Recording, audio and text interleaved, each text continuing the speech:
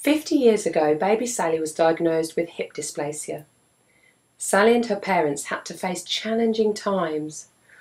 Whilst the medical profession endeavoured to minimise the use of general anaesthetics, it was necessary to anaesthetise Sally while she was fitted with a spica cast. Sally's treatment lasted 6 months, and she was so young, her rapid growth meant a change of cast every 6 weeks, each new fitting resulting in a traumatic trip to theatre for Mum, Dad and Sally. The plaster itself was impractical, unhygienic and heavy. Repeated cast removal and fittings meant several very stressful experiences for the family. Fast forward 50 years, and the world which we inhabit today is almost unrecognisable from the one into which Sally was born. Technology advancement has impacted almost every facet of our lives, yet sadly, were Sally born today with hip dysplasia, she would face much the same experience as 50 years ago. Same spica cast, same costly and distressing treatment, same impracticalities, weight and hygiene problems. It doesn't have to be this way. Here at Torc2 we've been personally affected by this issue.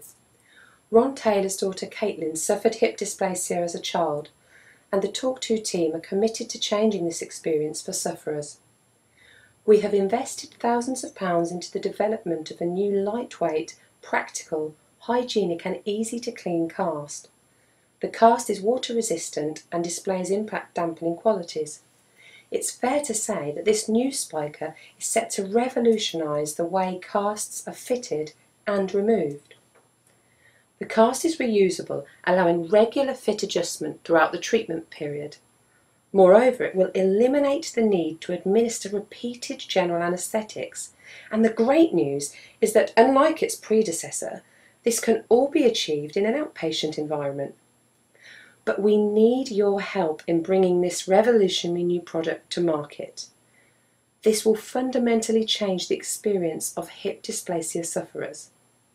With specialist orthopaedic input, we're in the process of building prototypes. Your help will make all the difference, enabling Torc2 to move swiftly to clinical trials of the product in order to alleviate patients' suffering sooner rather than later. Please support us and help us to help people like Sally remember their childhood without all the trauma. We thank you for your support.